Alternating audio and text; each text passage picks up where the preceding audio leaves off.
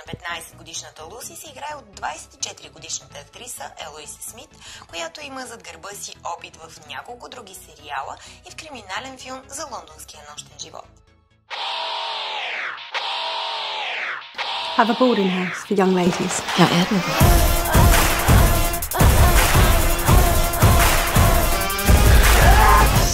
Well, we're gonna start with Lucy. What do you think, what do you like about Lucy? I think there's an innocence to Lucy, especially in series 1. There's a kind of hopefulness and naivety which is really endearing. But what appeals to me most, and I think it's probably because that's more similar to me, is her strength and her resilience. And yeah, her relationship with her family is beautiful. She's very supportive to her family. How do you feel about her relationship with Charlotte? You end up sharing a man without Yeah, really but wanting I think that, yes, that is really bizarre when you apply it to modern day, but I think things like that happened back then.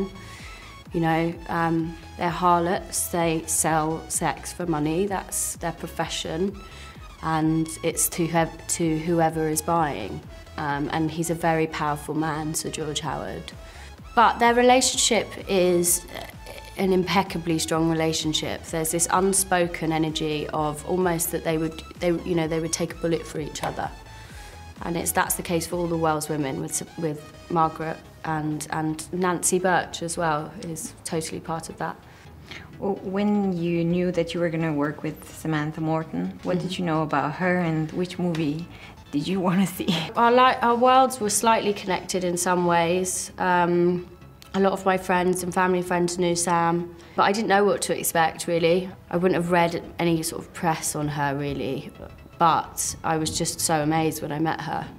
She's so warm, so supportive, really loving, and a right laugh and really good at what she does. I couldn't have been happier to have her play my mother. I was so lucky, really, really lucky. And we're still in touch now, you know. How do you feel wearing the costumes? It changes your manner. It really does change your manner, you know, like... I can see you have a very different styling from for sure. Lucy. I tried to keep a little bit for Lucy in series 1 because she's young. I tried to keep a bit of a sort of slouch and those sort of younger mannerisms. But it does change, you know.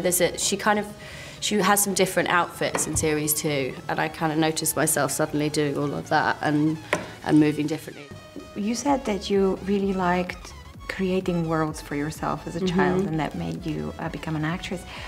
What were some of the films that made you become an actress? What was something that you watched and when I was little, one of the ones that I remember really kind of sticking with me was The Secret Garden.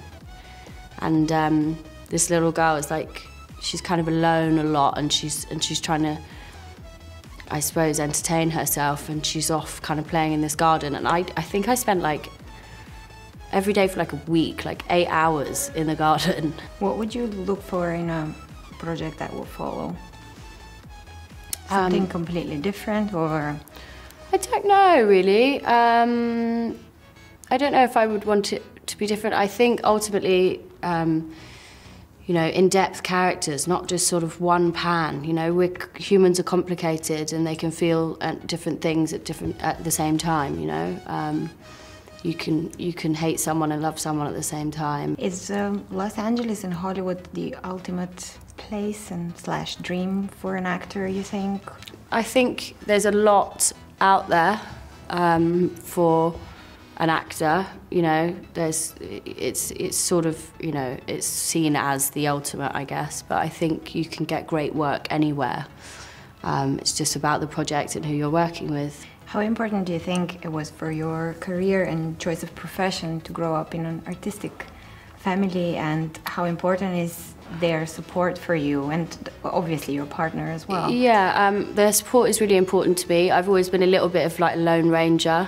I'm pretty tough on my own, but the support from my family is so appreciated, and less so much support their interest, you know, like if I call them and say, I've done this today, I've done this today, they care and they're interested, you know. They enjoy the conversation about it. That's really important. And I think growing up in an atmosphere where I was free to feel and behave the way I wanted to behave was so, so important. I found normal schooling quite difficult because I think it was very constricted, and there was a lot of freedom in my household, a lot of laughing. I used to do like catwalks over the dinner table, and I was allowed to do that. Like, cool. Yeah, so I think, you know, that's really important, to feel free and not restricted. I think that's really important. So what is a way for you to relax and sort of cleanse yourself from the pressure of a character? I listen to a lot of music. If I'm at home, the speakers are always on full, a lot of loud music, and important conversations with friends and families. A few deep and meaningfuls every now and again are very important. Yeah. I guess that helps. Thank you very much. My pleasure. Thank you. Thank you.